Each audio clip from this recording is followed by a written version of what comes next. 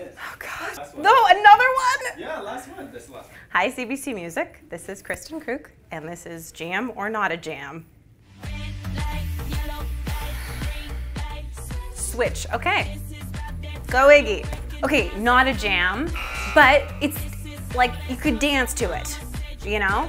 I think that I'm really picky. I'm realizing.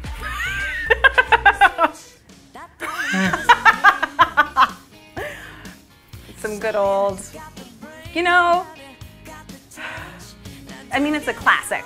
I don't listen to Shania unless it's on the radio, and then I'll listen to Shania.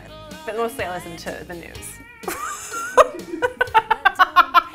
I'll give it a jam. It's fun, and it's a classic. I'll go with that. Again, a classic. It's nostalgic. I mean, none of these words are jam or not a jam at the moment. I'll go with the jam. I think I feel a trend here. When it's nostalgic, I'll say it's a jam, and when it's not, I say it's not a jam. In a bar the other day, and everyone was singing to it.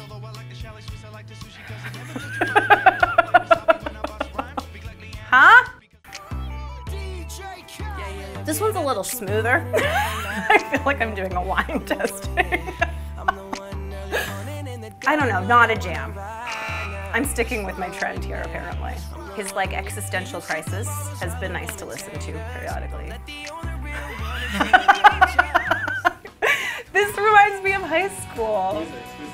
This is Alanis, which says a lot about my age. This is high school for me.